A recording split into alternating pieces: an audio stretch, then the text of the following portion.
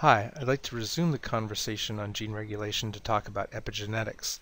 In particular, we'll start with DNA methylation. Epi means around, so it's not truly genetics. It's not changing the base sequence C, A, G, and T, but what can happen is you can methylate, you can add a methyl group to cytosines. And we'll see methyl C on the next slide. But for now, I'll note that in particular, these enzymes like to methylate the C bases when they occur in a CG island, and these, sometimes you say CPG island, which is sort of inferring that it's a 5' to 3' direction. So when C precedes G, and you have some CG clusters in promoter regions. So when these get methylated, different types of gene regulation will occur. In particular, many genes will get turned off if their promoters are methylated. But I'll say as an aside, methylation can also turn on some other promoters. But the general case is that it's going to turn things off. And now whereas before you might have had a protein repressing this gene, now you've got covalent additions to the DNA itself that's going to make this gene turned off. And now this repressor protein could leave if it needed to, or did by random events. The gene would still be turned off with these methyl marks here in the promoter. Okay, so here we see the structure of cytosine, and here is a methyl group that gets put on the 5 position, and we call this 5-methyl-C. There are a few other locations of methylation. For instance, A can also get methylated, but the most important of these is 5-methylcytosine. So we see that this is referred to as epigenetics because this methylation status can get inherited. See the case where you have fully methylated DNA. Again, since C, P, G islands are palindromic, both strands are methylated. Now we're going to get DNA replication.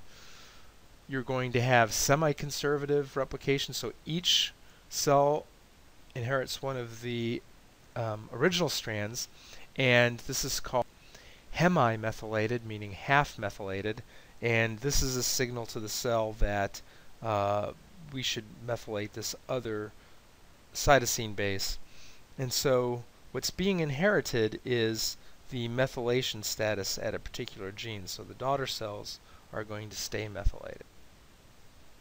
And I guess I should have pointed out that this figure is highlighting the fact that if the C and G is not methylated originally, it will also not be methylated in the daughter cell. Events at the protein level we found can be inherited also, and that is that if a gene is turned off and there are many copies of repressor proteins in a promoter region, when the DNA is split or replicated, that the bound protein will sort stochastically, ensuring that both daughter cells get some of the protein, which, aided by cooperative binding, will serve as a nidus for additional proteins to bind at the promoter. So in this case, the protein being bound at a promoter is inherited to daughter cells. Methylation of DNA and protein being bound to DNA being inherited, again, that's sort of a generic term for what's referred to as epigenetics. So we've talked almost exclusively about transcriptional regulation, and I've mentioned before that you can also, once an mRNA is made, control how much protein is made from that mRNA, and actually it's highly frequent, as we'll see in the third portion of the course. I just want to give a flavor of it right now because it's not as well characterized. But here's an mRNA molecule which has a bit of a stem loop structure here, and here you can see the ribosomal binding site, which is where the ribosome has to bind in order to make this protein. If a translation repressor protein binds this mRNA, that's going to occupy the ribosomal binding site, and this is going to turn this mRNA off so it's not making protein. Why might you want to do that, you ask? Well, if you want to enable a quick response to a certain stimulus, you might want to make the mRNA ahead of time and just sort of occupy it and hold it until you need that protein. Then you can make the protein much more quickly when you need it. Another way genes can be regulated is if the ribosomal binding site is here in the stem loop structure, and these might be some genes that get turned on in terms of heat response. The increased temperature would melt this stem structure and now exposing the ribosomal binding site, allowing this protein to get made. And there are many others as well. I'd like to conclude these series of videos to talk about how people study these important interactions between a DNA binding protein and a specific DNA binding sequence. Important binding sites for proteins are conserved more than surrounding sequence. Things that are important for function tend to get conserved. Things that are less important or not important can drift evolutionarily.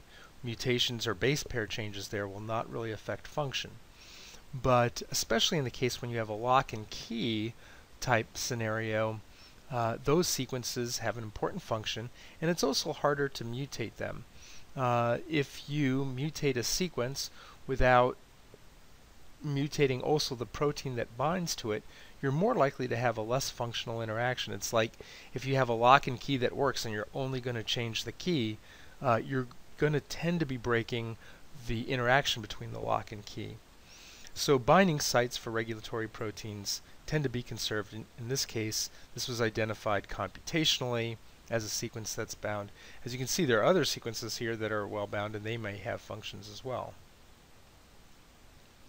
On this slide, the test is called a gel mobility shift assay, or also sometimes it's called EMSA, or electromobility shift assay. And it can be used to test one or two things. You can test to see if a protein interacts with a DNA. You could add, first of all, you would run a gel electrophoresis of just naked DNA, and then you can add a protein, and now the protein DNA complex will migrate more slowly, and that will tend to create bands at apparently higher molecular weight.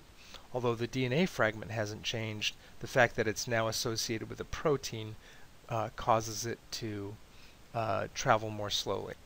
So you might use this method when you have the question that you have a particular protein you're interested in and you wonder if it binds to DNA or a specific DNA sequence. You could use generic DNA sequence, or you could add just a specific oligo and see if its electrophoretic mobility is altered, or if the gel mobility shifts when I...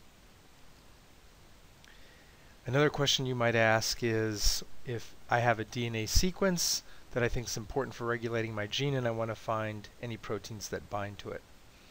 Well, the key step will be to fish those proteins out using that DNA attached to a bead where I can pull it out from all other proteins. But in order to get pure enough results, and you're going to test all cell proteins, you're going to take a column with agarose beads that have DNA attached to them, and you're going to add the proteins. The proteins that come through first are proteins that don't interact with DNA at all. But a lot of proteins will interact with DNA non-specifically, and so they will stick on the column at first, but then you'll add a salt wash to interfere with the interactions between protein and DNA, and then those proteins will come off, and now you have a group of proteins that are enriched for the fact that they interact in general with DNA. Now, again, this was just random DNA, generic DNA. You're just seeing what proteins will generally bind DNA. Now you're interested in the specific sequence, so you take agarose beads and you just add your specific sequence. You'll put the proteins on. Some proteins that don't interact specifically with that sequence will come through. Proteins that do interact with that sequence will bind, and then you will add a high salt wash that very vigorously interferes with the interaction. These proteins will then come off the DNA. They'll be eluted in the column. So in principle, what you have is purified protein of the protein that interacts with your DNA sequence. The last technique we'll talk about is a method called ChIP-seq, and that ChIP is a acronym for chromatin immunoprecipitation. And the question you're answering is, I have a protein I'm interested in, and I want to know everywhere where it's binding in the genome, all thousands of places where it binds. Well, the concept is pretty simple, but it's only recently that this method has started to work well, and one of the investigators in the BME department, James Galligan, is one of the world's leaders at this. When cells are growing, we're going to add a little bit of a molecule called formaldehyde to it, and what that does is that induces a covalent cross-link between DNA and proteins that are bound to it.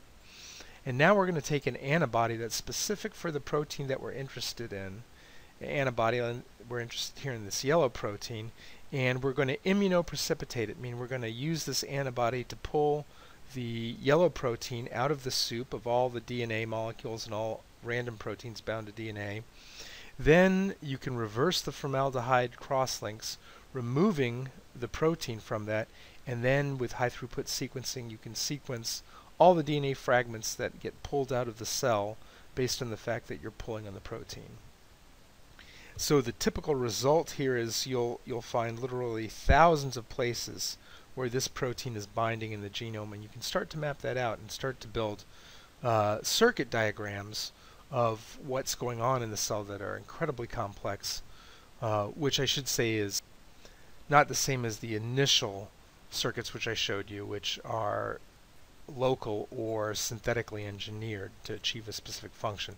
But before you can understand genetic regulation at the level of the whole organism, these are the kinds of data that are incredibly useful for that fact. Okay, thanks very much. That concludes.